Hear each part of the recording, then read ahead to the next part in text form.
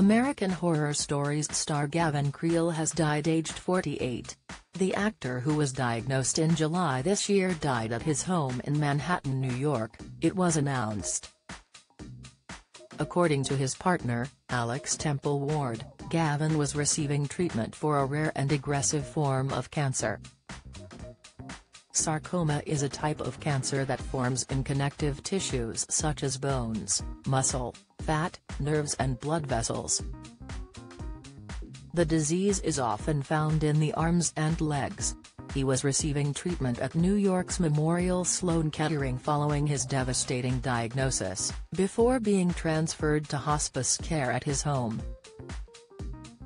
Throughout the course of his career, he made a string of appearances on Broadway and bagged a Tony Award nomination following his debut as a lead in the 2002 production of Thoroughly Modern Millie. He later went on to receive a nomination for his performance as Claude in the 2009 Broadway production of Hair. Gavin appeared to be working right up until this year, starring in Walk On Through, Confessions of a Museum Novice at New York's MCC Theatre.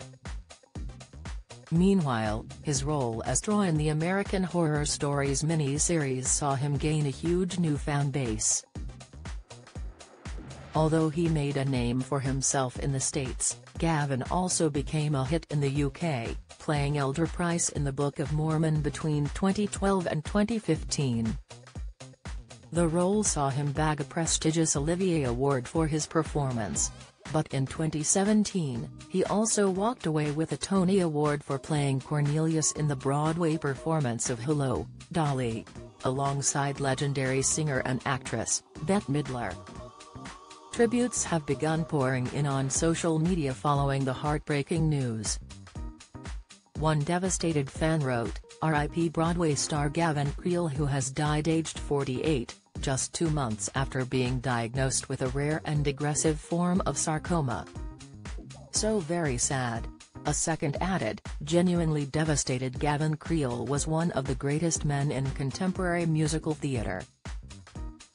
Fell in love with Gavin Creel at a young age when he played Bill in Eloise at the Plaza and Eloise at Christmas time. This is heartbreaking," typed another.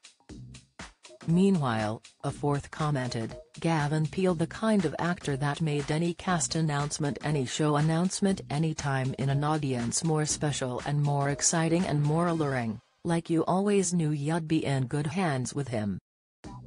Fuck cancer, dude. R.I.P. to an excellent man."